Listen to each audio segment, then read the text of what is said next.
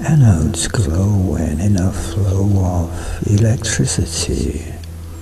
Birkeland currents, which we know are powering all we see. Interstellar ions stream everywhere unseen, sometimes radiating light in an astral beam. Double layers form around currents as they twist. Z-pinched currents then become stars, which have been missed in the darkness far away from places that we know.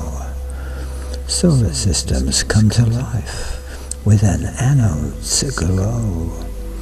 Incarnations permeate worlds once they are born. Underground, in the sea and on the land once formed. Evolution, endless change, come to those who thrive on new worlds around new stars as planets come alive